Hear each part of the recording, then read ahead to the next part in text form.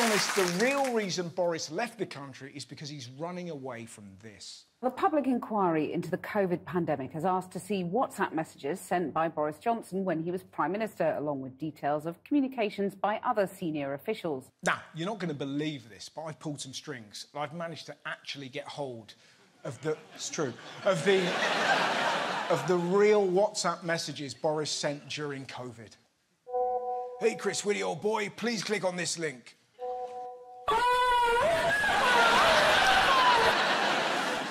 For fuck's sake, Prime Minister, this is serious. Chill out there, guys, and get down to the party. I just want naked Skittles. Whee!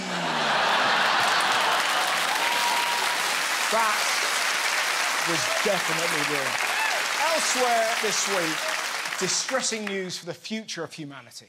The COP27 climate summit has begun in Egypt with dire warnings about the state of the planet. According to the UN, we need to almost halve emissions by 2030. At the moment, they're still rising. We are on track for warming of almost 3 degrees centigrade, a catastrophe for humanity. Terrifying. So how long did Rishi Sunak stay at this 2-week conference to save the planet? The Prime Minister flew into Egypt for just 1 day. See ya! Apparently he had to get back to about 800 times for Hancock to eat wallaby scrotum. What blew my mind, what was this guy doing in Egypt? Wonderful to be here in Sharm, an amazing privilege. I got up early this morning, as I'm sure many of you did, and I swam off the coral reefs. No one cares! Why was he there? He's not Prime Minister, and he fell asleep at the last one. I mean, did you see his speech? Did he reflect the gravity of the situation? No, he spoke utter bollocks. 6 billion gigatons we're taking out of the atmosphere, which would otherwise be swaddling our planet in a great eiderdown of heat. What are you talking about? We're on the brink of catastrophe and he's banging on about duvets.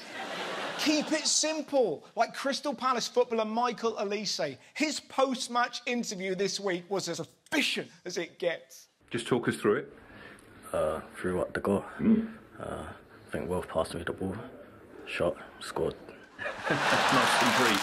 But it was a moment that captured the game, that won the game. And what's the feeling like when the ball does hit the back of the net? It was a good feeling.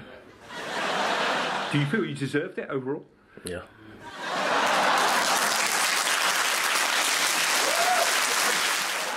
But don't worry, Boris Johnson is back and he's got a new catchphrase that doesn't make any sense. We need to behave fearlessly but with common sense.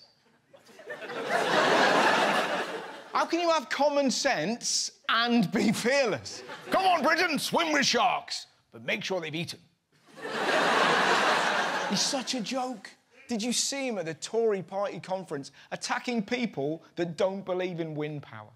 I remember how some people used to sneer at wind power 20 years ago and say it wouldn't pull the skin off a rice pudding. Right? Who would say something like that? Wind farms couldn't pull the skin off a rice pudding, says Boris Johnson. He's arguing with himself.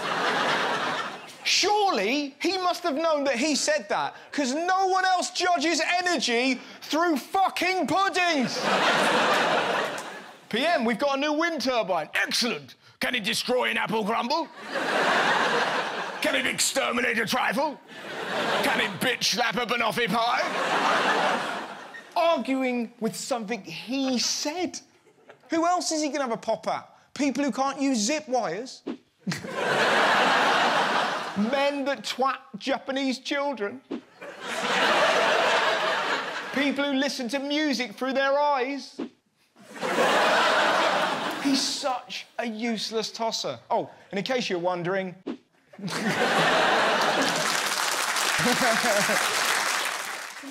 The Brexit trade talks go into extra time as the UK and EU agree to keep talking. Boris Johnson and the European Commission president say both sides are still very far apart. It's like a turd that won't flush.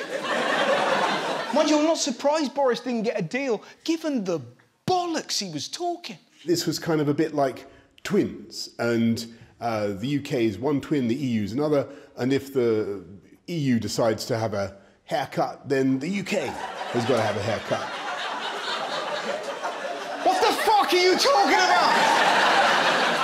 I bet the EU were baffled. Mr. Johnson, we need to discuss the fishing quotas. Who wants pigtails? What? I don't know. I know that face. Somebody wants a mohawk. Haircuts. Boris Johnson is the last man to be lecturing people about hair. He looks like he's been sprinkled with alpaca pubes and wired to a Van de Graaff generator. So not only does he look like shit, did you hear about his attempt at charm? As Boris Johnson spotted the EU's chief Brexit negotiator, Michel Barnier, approaching, he attempted to break the ice with a moment of humour. And what was that humour? Pointing a finger at him, he declared, "You gave me COVID." And we wonder why we didn't get a deal. You nearly fucking killed me, you bastard! Stay away from this froggy wanker, he's absolutely riddled. Right, let's negotiate. Where'd you stand on dreadlocks? It's nuts, you know? Business is paralysed, ports are gridlocked. It's even hit the royal family. The Queen delays filming Christmas speech amidst Brexit uncertainty. No, I need to wait, you know? I need to make sure he's definitely fucked it before I call him a bellend. I don't want to be on the wrong wave, you know? Is that right, Phil? It's a great idea, Liz, yes. You want me to stick anything in the microwave? Yes, I do, actually, yeah. Prince Andrew's fucking head, yeah. Again in the papers, Andrew. Again in the papers. So what is going to happen with Brexit? I'll let Captain Haircut explain. There's now a strong possibility that we will have a solution that's much more like an Australian relationship with the EU than a Canadian relationship with the EU. That doesn't mean it's a bad thing. Yes, it does. Like, an Australian deal and no deal are exactly the same thing. All he's done is given it a new name. It's bullshit. If your taxi driver drove off a cliff and went, "It's all right, mate, it's not a cliff, it's an Australian-style road," you'll be like, "It's fine then." You can't change the name to make it sound better. I'm not drink driving, officer. I'm mobile wine tasting. You going to prison? Not if I call it a hotel. It's ridiculous. Now, if you think an Australian deal is good, listen to what an ex-Aussie PM had to say. You've chosen a very courageous time to leave the largest free trade zone in the world. Which is Australian for, "You fucking fucked, mate." And he could be right. A no-deal Brexit could cost the economy more than COVID. It could leave us with food shortages. I mean, Christ, yoghurt could become an occasional luxury. Jesus, 2020 was bleak. The height of decadence next year is a fucking Muller fruit corner. Eat a little bit at a time, save it. This is the maddest. Brexit to send price of dildos and butt plugs soaring. I don't remember that on the side of a bus. 350 million for a butt plug. Or as Nigella calls them, butt plug A's. Elsewhere, I don't know why I looked to you, that was a bit... In case you want to know where you can get a cheap dildo from. Boris Johnson made a huge announcement.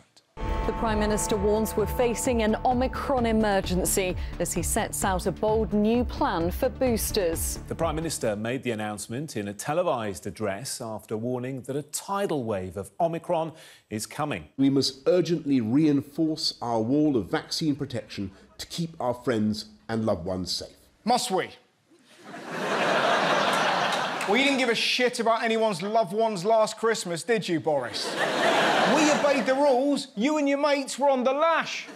It now appears there were 7 parties in and around Westminster last Christmas. 7 parties! We were locked down. They had a week-long Mardi Gras. I bet by the end of the week, Boris was doing this.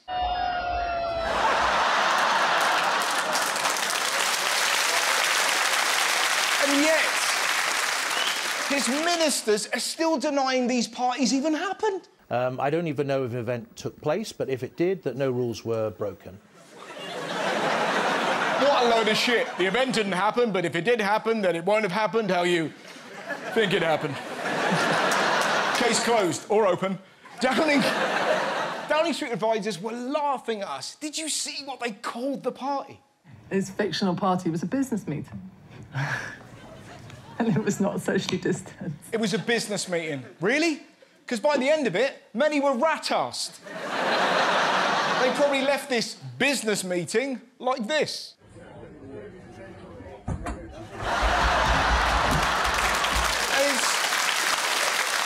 They weren't just shit-faced. They did a quiz. And look who hosted it. It's the 15th of December last year, inside 10 Downing Street. Boris Johnson is hosting a round of a staff Christmas quiz. 2 colleagues are either side of him, one with tinsel wrapped around him. Boris was running the quiz. What a piss take. Question 1. We're in a national lockdown. Should we A, obey the rules like everybody else? Or B, do what the fuck we want? We're the Tories. Fuck those peasants. Fuck them like the muggles they are.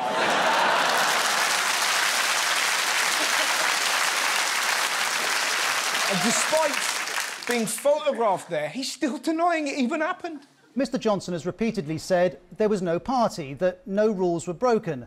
Now he appears to have ordered an investigation to see if what he was saying was true. He's ordered an investigation to see if he was lying. He was there. He was there next to a man covered in tinsel and a woman with either a tiny hat or a massive head. And if you think the Tories took the mick, look at the police reaction to these illegal parties. The Metropolitan Police says it will not investigate allegations that staff at Downing Street broke COVID restrictions by holding a Christmas party because of a lack of evidence. Now, I'm no expert, but surely the point of an investigation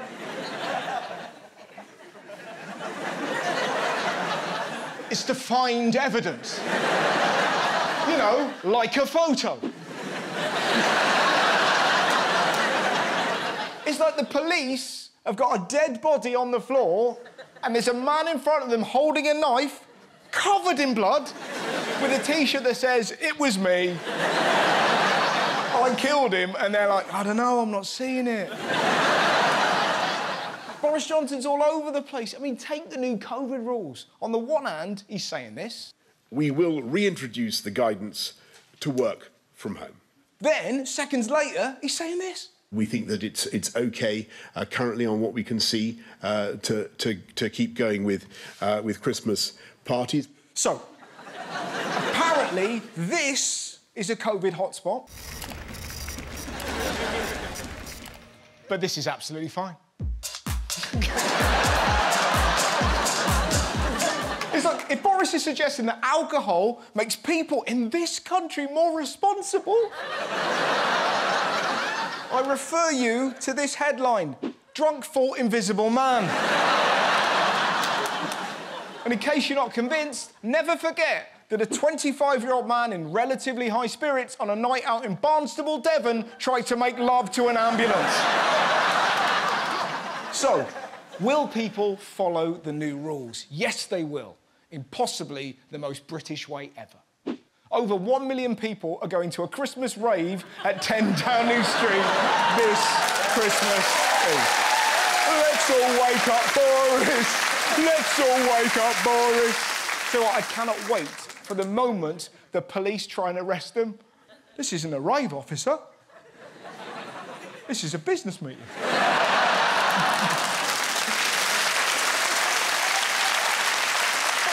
In fact, I've actually got my business card here.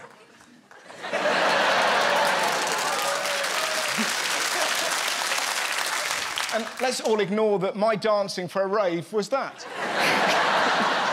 I've never been to a rave, but I imagine not a lot of that, is there, all right? Good rave today, innit?